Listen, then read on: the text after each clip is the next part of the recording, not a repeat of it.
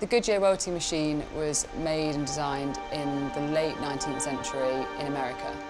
And it started to be introduced into the UK around the turn of the 20th century.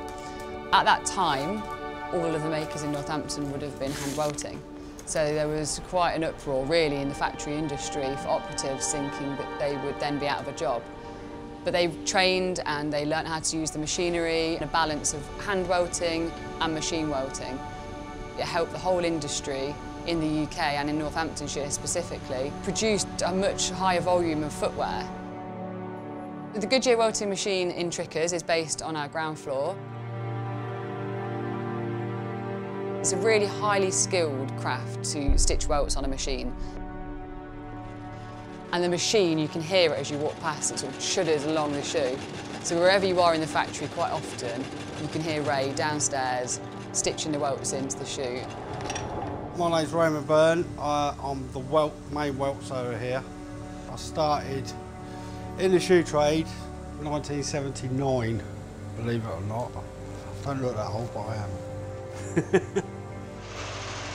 An old boy called Ron, he was one of the managers at Griggs's. He taught me, and he used to stand behind me, and when I used to get it wrong, he used to give me a clip round the ear roll.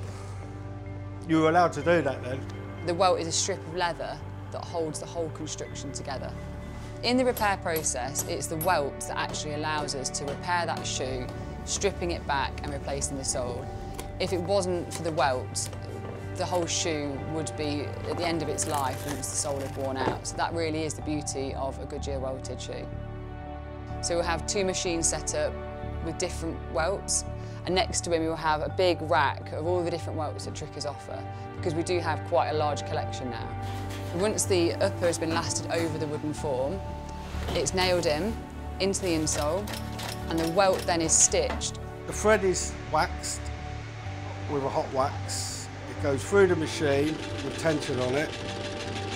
The awl goes through, the needle goes through, takes the thread through, goes through the upper, through the insole, and through the welt. You can't be scared of the machine. If something happens, it happens. The needles are red hot and they're going 2,000 revs per minute, so if it breaks, it does hurt. It does hurt, yeah. I have sworn a few times. With a pair of Trickers shoes, we offer a variety of welts. We have a natural welt, we have a tan, a brown and a black. And they tend to be our core collection of welts that we offer. Not only that, but we offer different styles. So you can have a flat welt that we tend to use in more of our dress shoes. We offer a barber welt, which is almost sort of a hybrid between a flat and a storm. And we also offer a storm welt, which is also known as a split reverse. And that's what we sort of fashion ourselves on with our country boots and our country shoes. So it's a heavier look welt.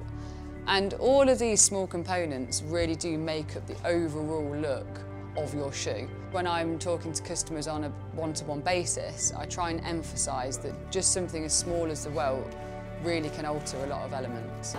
Trickers have an in-house repair department, and we receive over 100 pairs a month to replace the soles and also replace different components of the uppers if they've worn away. We really do champion ourselves on having this department. Not only is it the sole that can change the welt as well, so you know, if you've had a brown welt before, you could go for a natural look. It's a real design process, just repairing a shoe in itself. It's almost like recycling an old pair of shoes that you've worn in really well, and you've got the comfort, but then once they've been resoled, they look brand new again, but you don't have to break them in.